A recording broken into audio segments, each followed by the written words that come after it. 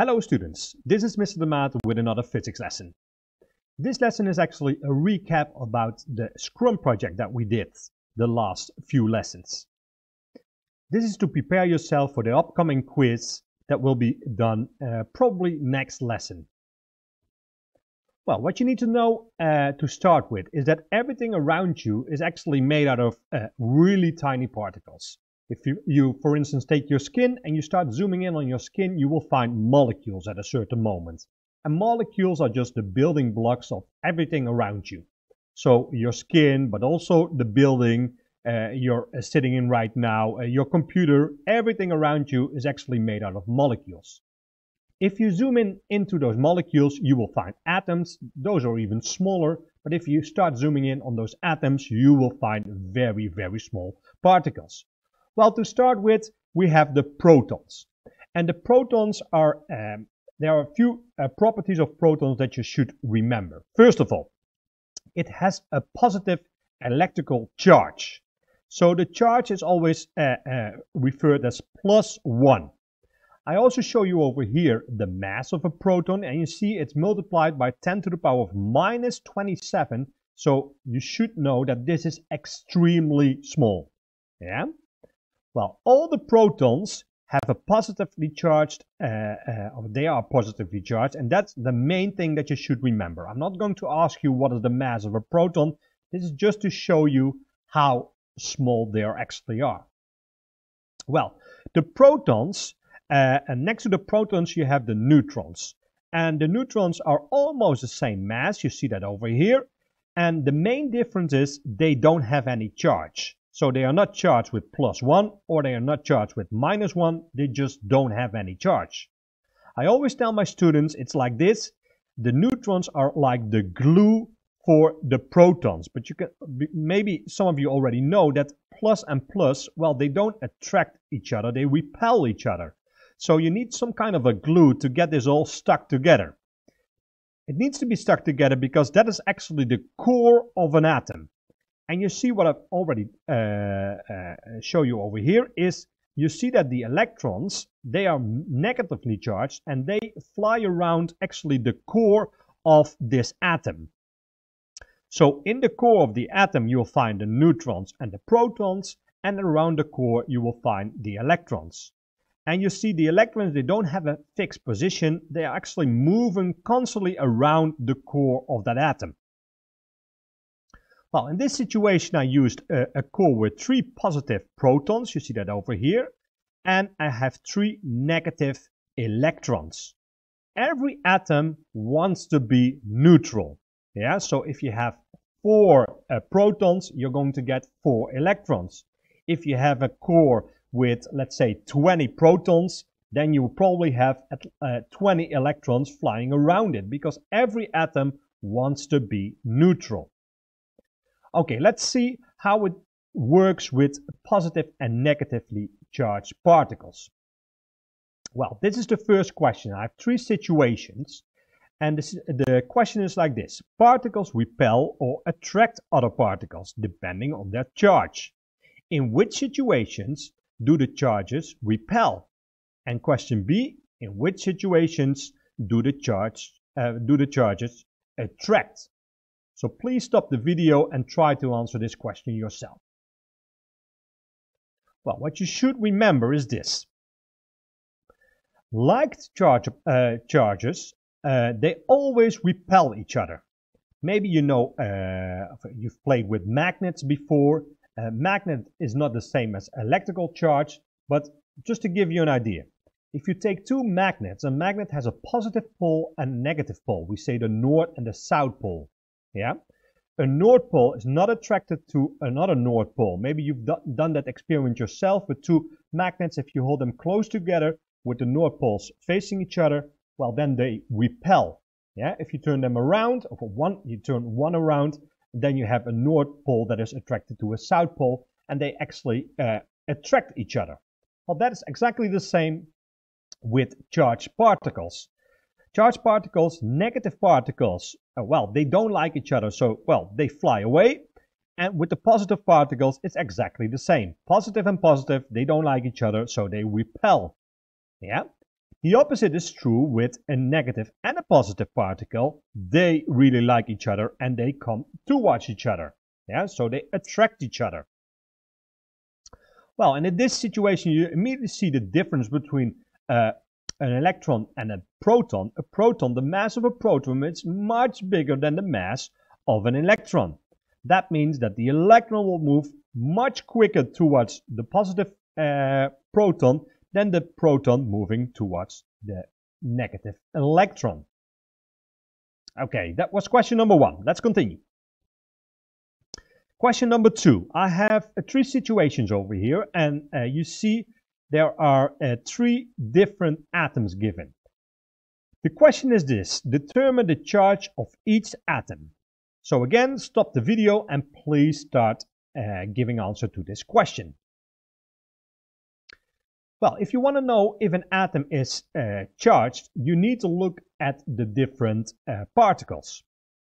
You always start with the particles in the core and you start counting them. It's no use of counting the neutrons, because neutrons, they don't have any charge. Yeah, so only focus on the protons.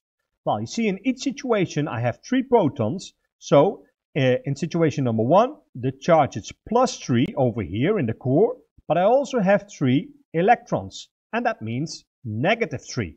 So I have +3 over here, -3 on the outside, +3 -3 means there is no charge. In the second situation, you still have those 3 protons over here, but you have 2 electrons over there. So we have +3 and we have -2. That means that this atom is going to be positively charged +1. The last situation, again, 3 protons, so +3, and we have 5 electrons. That means -5. +3 -5 means -2. So it's a negatively charged atom.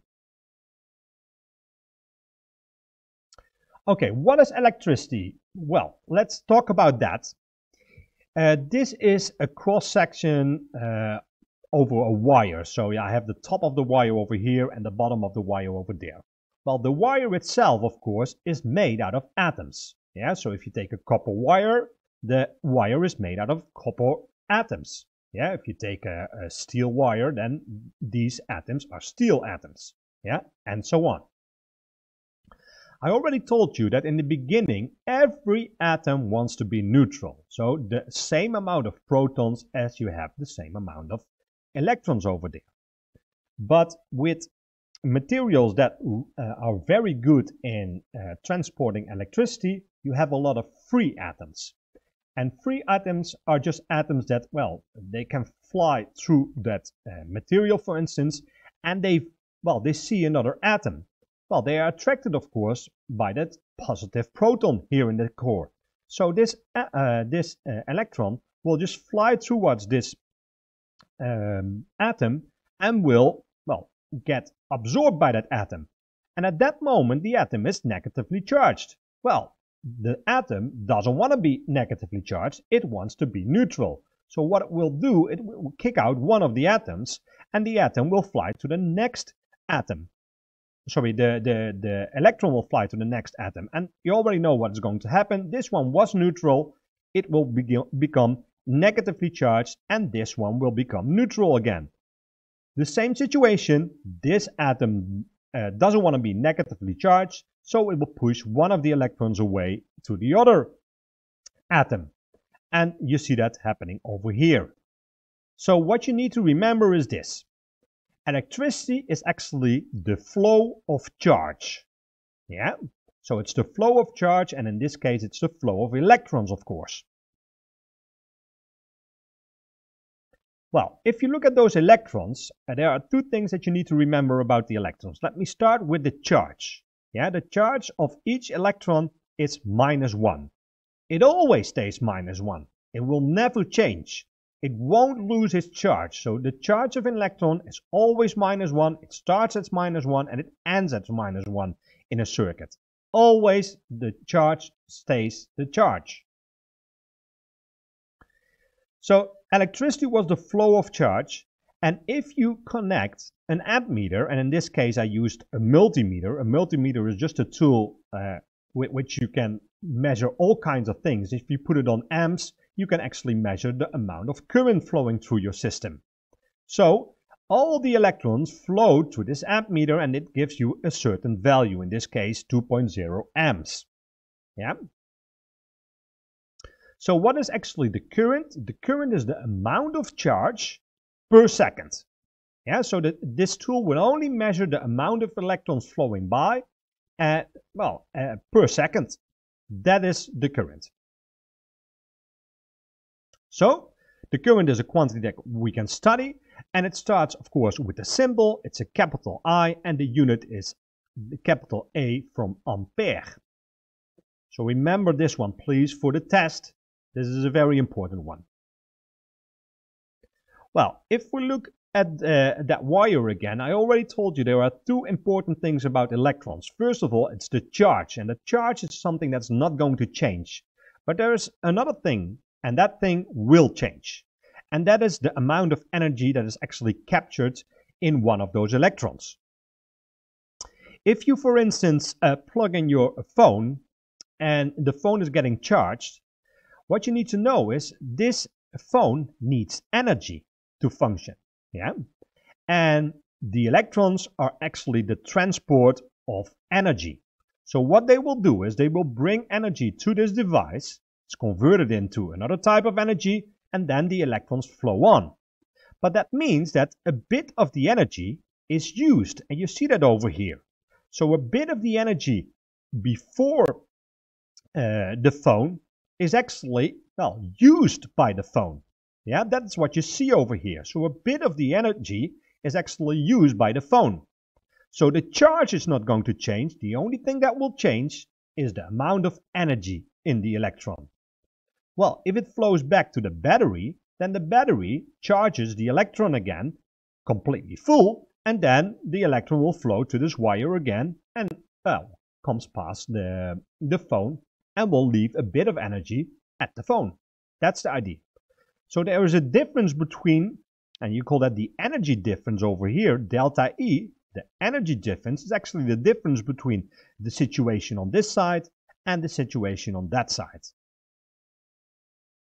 So the energy difference is also something that you call the energy conversion, because a bit of the electrical energy stored in the electrons is actually converted in, well, it can be all kinds of energies, and in this case, for instance, light energy, because the display, of course, lights up, sound energy, it can vibrate, so you also have kinetic energy, but there are probably more types of energy that you can think of. Well, this next question. A lamp is connected to a circuit. So this is the symbol for a lamp, and you already see what is happening. You have charged electrons over here. They leave a bit of energy over here at the lamp, and they continue. Again, the charge is not going to change. The only thing that changes is the amount of energy. So, question A, which energy conversion takes place in a lamp? And B, which of the energy types after the conversion can be labeled as waste energy? So please stop the movie for a minute and I will be back shortly. Well, the energy conversion that takes place in a lamp is of course from electrical energy to light energy. That is the main focus. The only problem with the old school lamps is that most of the electrical energy is actually converted in waste energy in the form of heat. Yeah, that's why it's better to use, for instance, LED lights, because most of the electrical energy going in an LED will be converted in, well, the desired type of energy, namely light energy. Yeah, so heat energy is most of the times waste energy. You don't want to have heat energy. Well, here's an overview of well, actually most types of energy that we know. Well, we've got mechanical energy, and you see kinetic energy is part of that. Kinetic energy is movement. Yeah. You have sound energy. Well, and sound energy, you know that sound travels in waves, so it has to do with waves. For instance, chemical energy. You all do chemistry, and you know that with a reaction, well, energy can be can be released and can be used, for instance. So that's over here.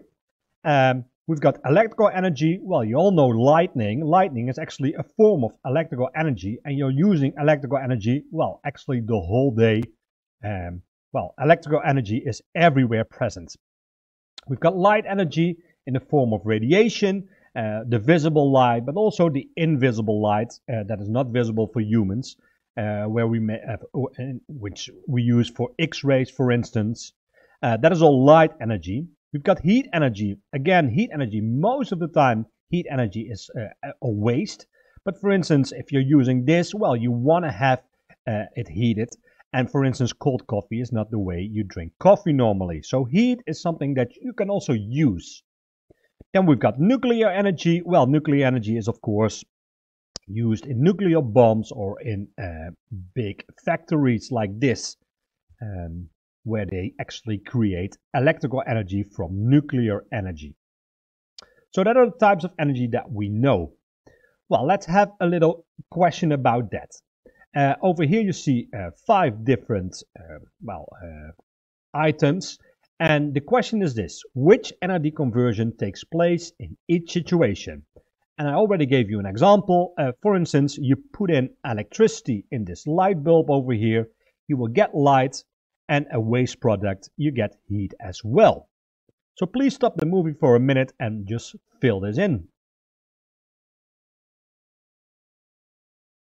Okay, the first one, well, this is of course a speaker, and a speaker creates of course a sound. But the energy type that enters the speaker is of course a signal, and a signal is electricity. Yeah, so the signal is sent from your phone, for instance, towards the speaker, and it's converted into sound energy. Well, you won't get sound energy immediately. For sound energy, something needs to vibrate.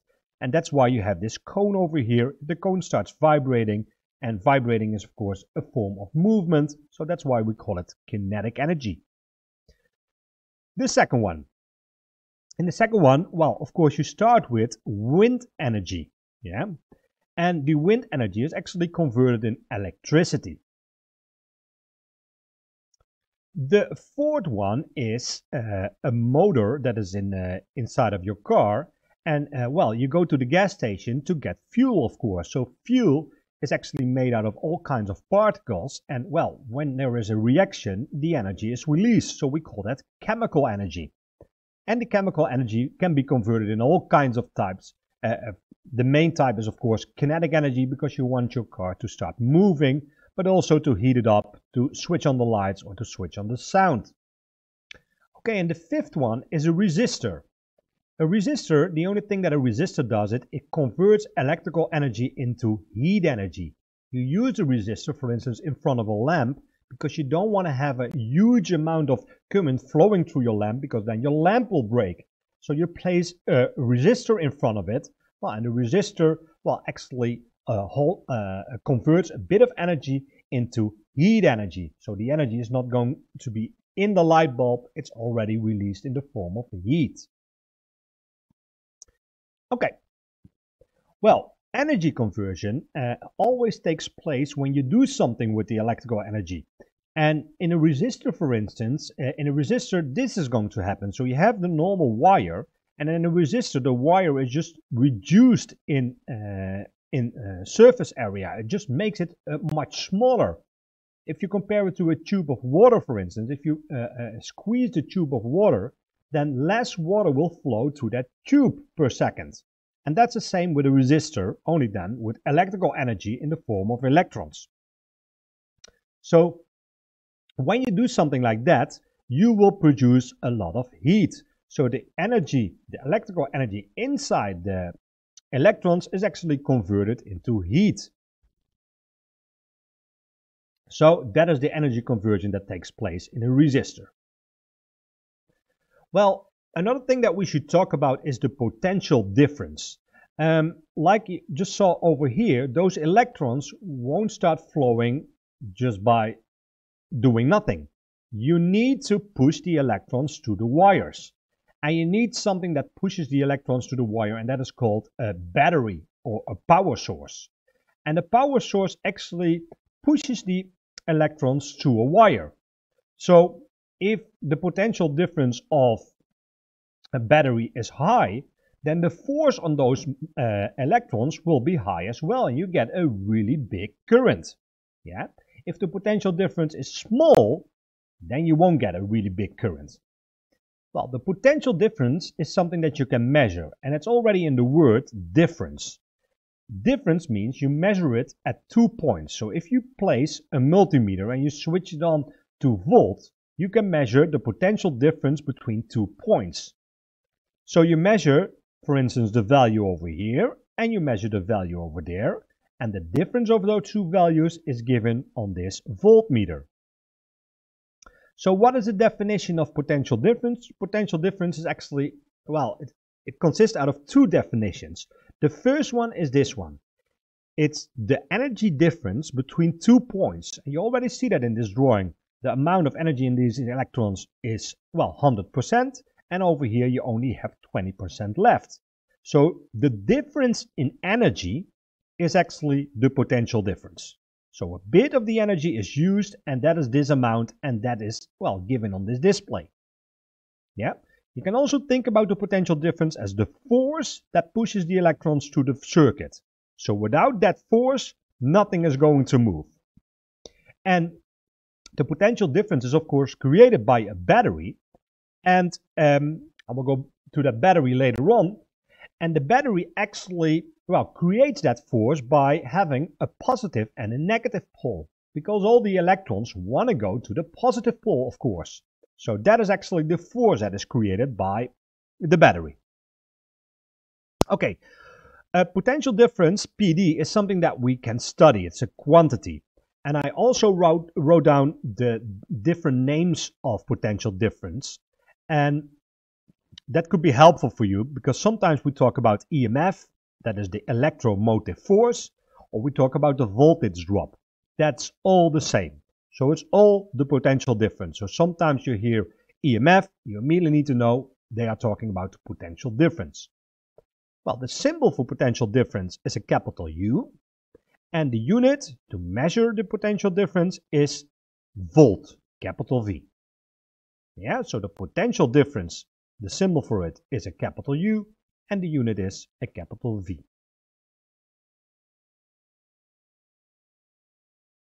Well, potential difference is something that a lot of students find pretty difficult. I always make the comparison with water.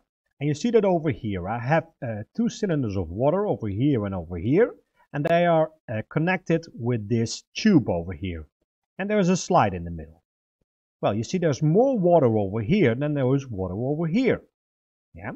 If I now take the slide out of it, you see that the water will flow through this tube to this cylinder. Yeah? Up to the moment that there is an equilibrium and that the level in both cylinders is the same. Yeah? At that moment, there is no flow of water anymore. But just before you release the slide, take out the slide over here, well, there is an enormous pressure of water over here on this tube. Yeah? The pressure on this side is just way less. Yeah, because there is just less water.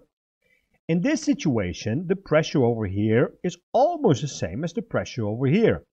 If those levels are exactly the same, there is no pressure and there is no flow of water anymore. Well, that pressure is called the potential difference. So if you connect, well, you can't do that of course with water, but if you would be able to connect the difference between this cylinder and this cylinder, you're actually measuring the potential difference.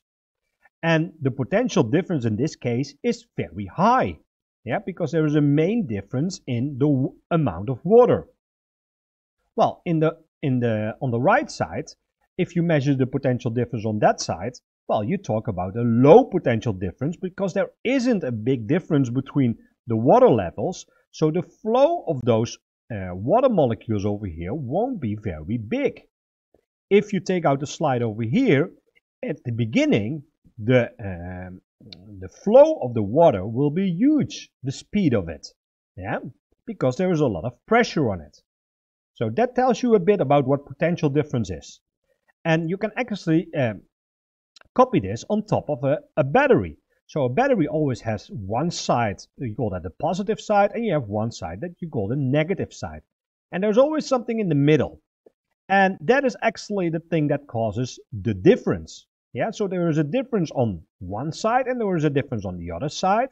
And because of that difference, if you connect a wire on this side and a lamp and then go back to this side, you're actually establishing a closed circuit, and a closed circuit with a potential difference. So that's why the electrons start flowing.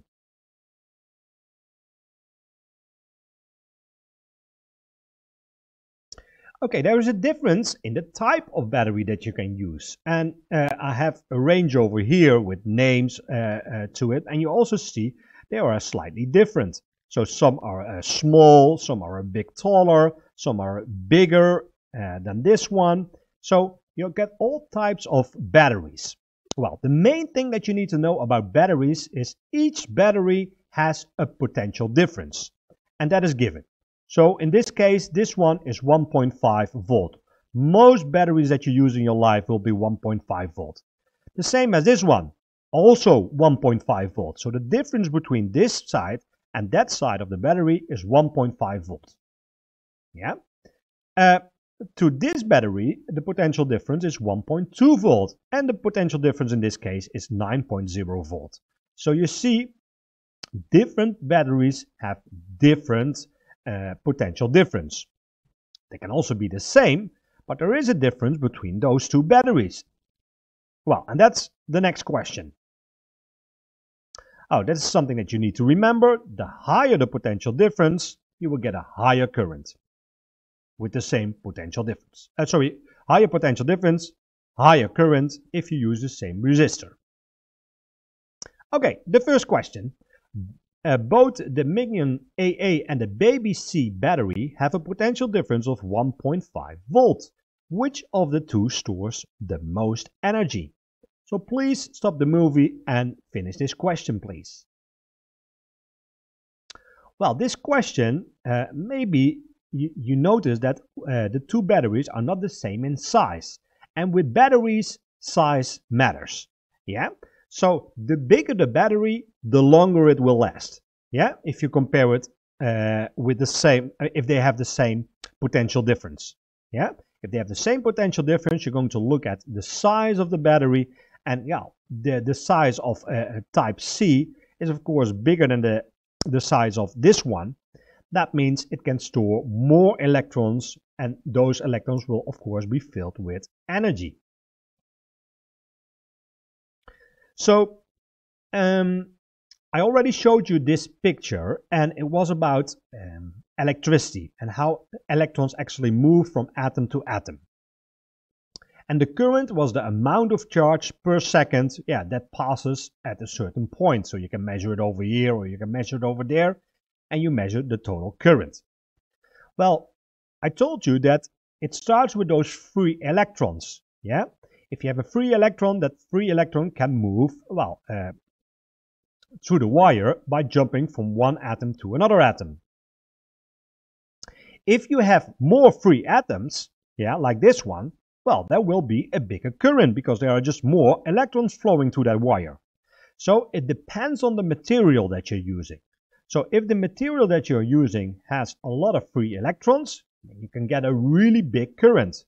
And that means you have a really good conductor. Yeah, it conducts electricity very good. Well, here is the periodic system, and in the periodic system you see all those atoms, and the atoms are of course built of protons, but also of electrons flying around it. So you have different materials. The different materials mean you have a different amount of free electrons, and the more electrons you have, the better it conducts electricity. Less free electrons means you get an insulator. So the difference between an insulator and a conductor is the amount of electrons. Now please stop the movie and try to finish these questions.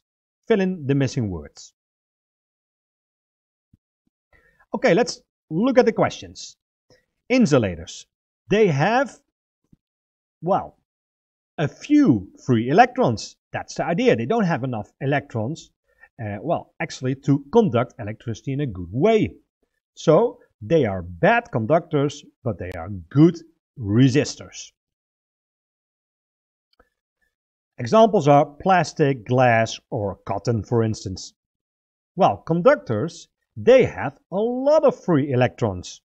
And that's why they are good conductors, but they are bad resistors.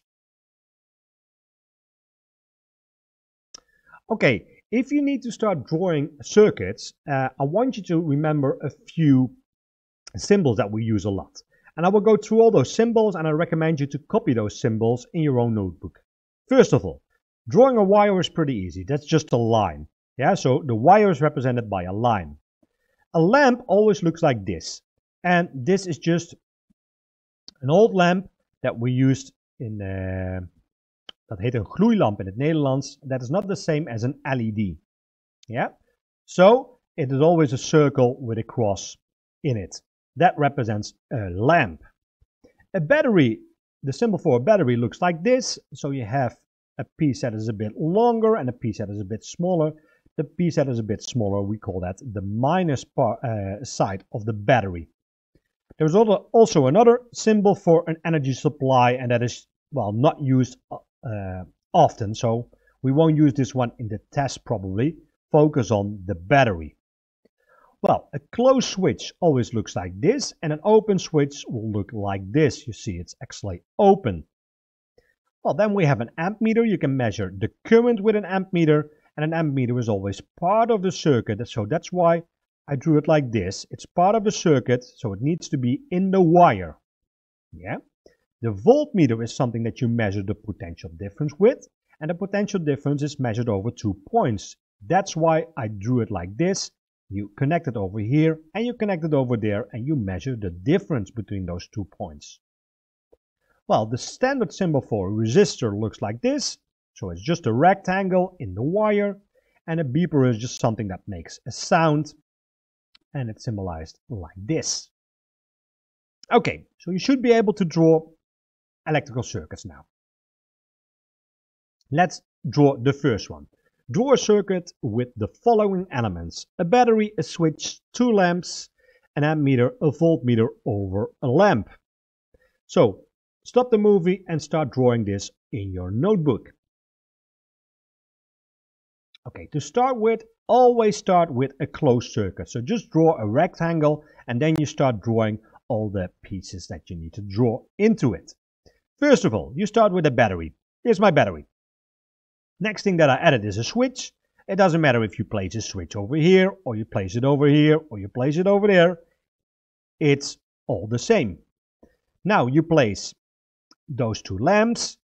You can even place the switch in between the lamps. It will function exactly the same. If the switch is set on open, there is no closed circuit and there won't be a flow of electrons, so the light bulbs won't shine.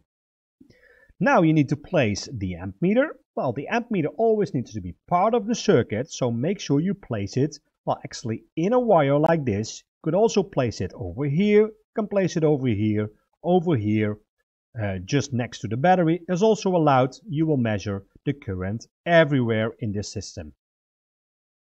Well, now you need to measure the potential difference over a lamp. Well, you need to measure over one of those lamps, so I placed it over here. Well, I already wrote it down. An ammeter is always placed in the circuit, and a voltmeter is placed over the circuit, and we call that parallel. Okay, next question. Search for a new position of the ammeter in such a way that the value given on the ammeter doesn't change.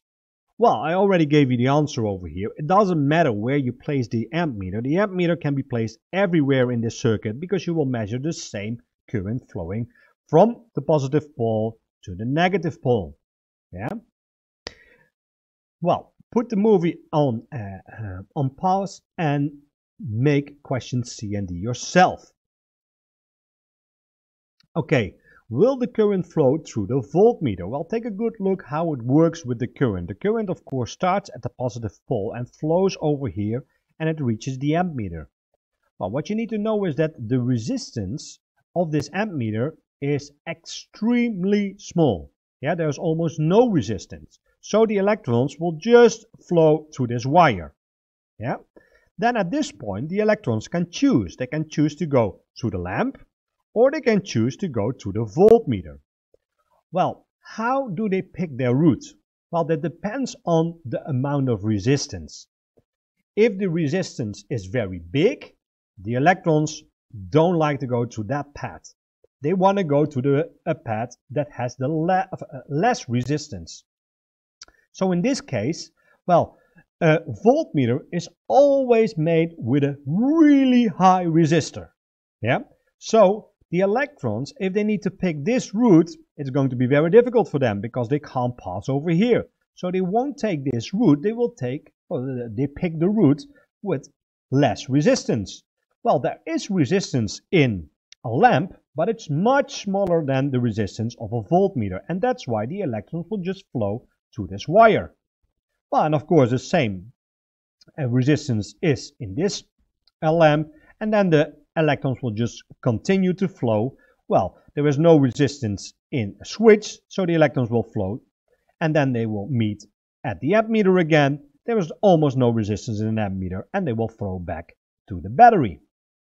Yeah, so that's also an answer to question D. Which meter, a voltmeter or an ammeter, has the highest resistance?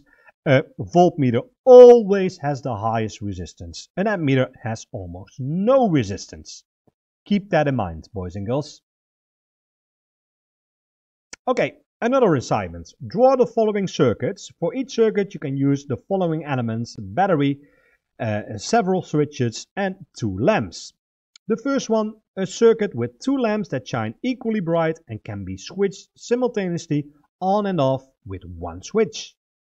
Question B, a circuit with 2 lamps that shine equally bright. Each lamp can be individually switched on and off. And question C, a circuit with 2 lamps that shine equally bright. Each lamp can be individually switched on and off, and with 1 extra switch you can simultaneously switch both lamps off. Or on, of course. Well, put the movie on pause and make sure that you do this question in your notebook.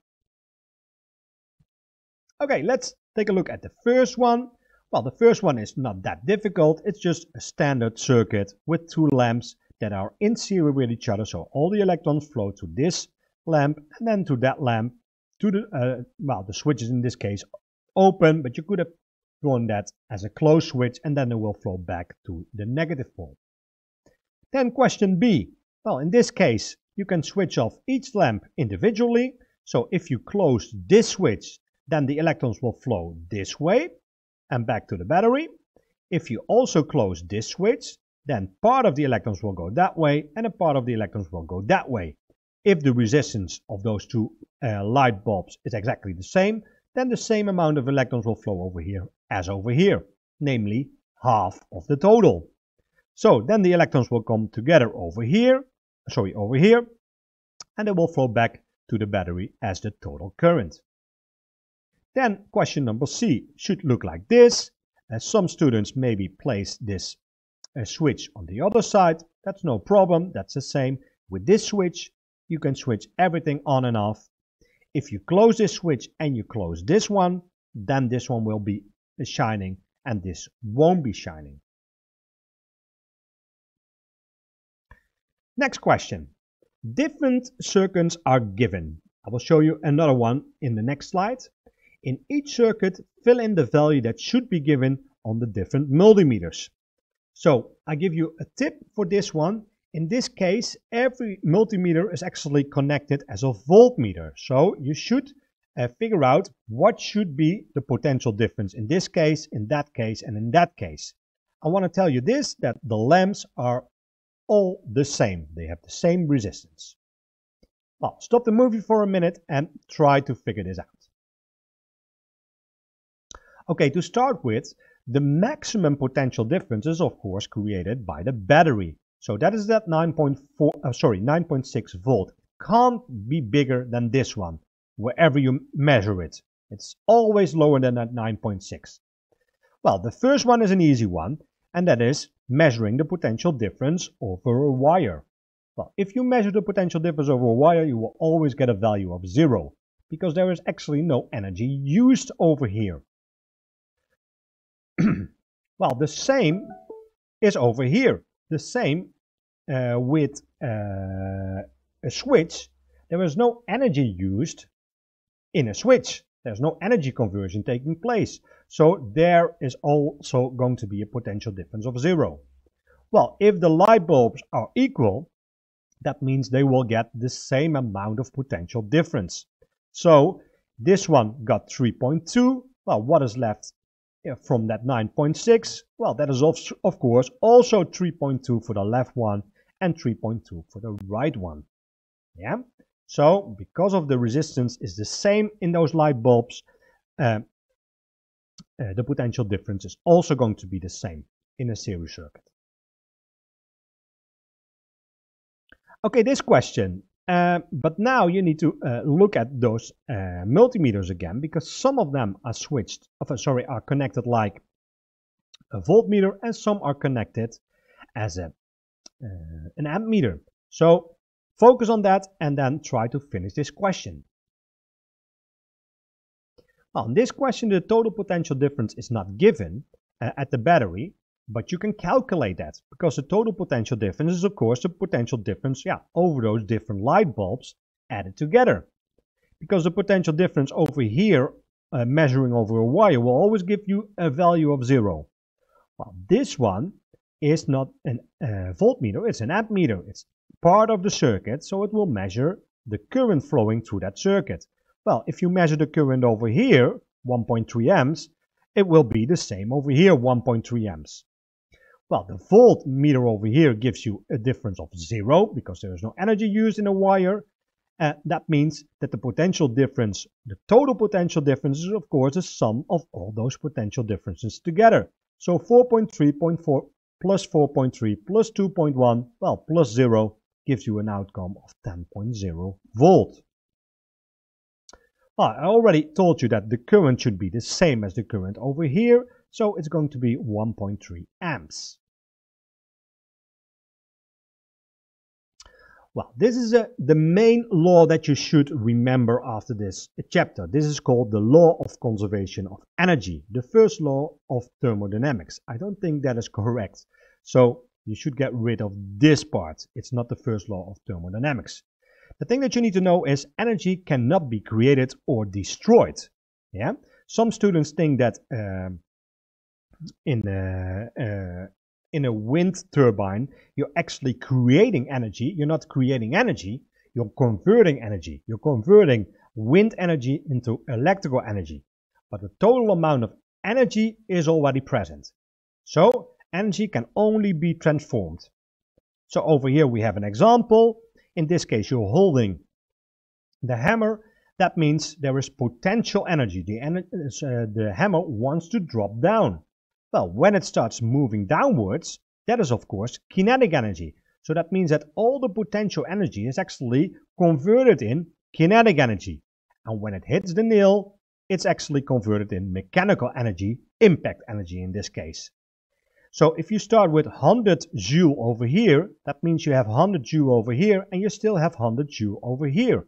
Energy is not lost, energy is only converted from one type to another type. Over here you see the same. You have potential difference over here, and when it's released, it's kinetic energy. So 100% of the potential energy is converted in kinetic energy. Actually not 100%, there's always a bit of waste in the form of heat. So what is resistance? Well, we already talked about resistance. Resistance, of course, the resistance of the flow of those electrons. Well, and if there is a lot of resistance, you get a lot of heat. So in this case, there was energy conversion, electrical energy to heat energy. So the resistance is something that you can measure in a wire as well. And this is only part of the content for VWO. So if you're HAVO class, you can skip this part. The resistance of a wire is something that you can calculate, and it depends on a few things. And the formula is given over here. So the resistance equals the resistivity, and that is just a property of the material. Yeah. So if you take, for instance, copper, it has a certain resistivity. If you take glass, you make this wire of glass, you have a different resistivity. If you take paper, again, different resistivity. So this is really a property of the material. Well, the resistance of this wire depends on the length of this wire, so you can make it longer or shorter, and it depends on the cross-section of this wire. Yeah, if this cross-section can be bigger or it can be smaller, and that, well, influences the resistance. Well, how to deal with this formula? The resistivity is something that will always be given, and that is going to be given in ohm meters. That is a standard unit. The standard unit of length is, of course, meters, and the standard unit for the cross-section is, of course, squared meters. Well, you see over here, meters multiplied by meters, and then you divide it by meters squared, you will get the unit ohms for resistance. So this formula can be written in symbols, and you get something like this. Capital R is rho multiplied by capital L divided by A. This is a formula that you should be able to apply in the upcoming test. Well, let's talk about that formula in the form of an example. Oh, and over here I also pointed out some important things. Again, this is a property of the material, and remember, this is the surface area, the cross-section. Yeah, and the formula for that was P multiplied by R squared. So if you know R, you take R squared multiplied by pi, and then you have this cross-section. Okay, last question is this question. When the resistivity and the cross-section stay constant, but you use a wire that is twice as long, well, then the resistance will be twice as big or twice as small. Please stop the movie and finish this question yourself. Well, the resistance will be twice as big, of course, because the length was on top. Now, it was above this line over here. Everything that is above this line, if you make this bigger, this one gets bigger. Well, there's already an answer to the second one. Try to formulate the answer yourself. But the answer should be smaller, of course. If something is over here, under this line, if you make this bigger, this one gets smaller. That's the idea. So the relationship between the resistance and the length, we call that direct proportional.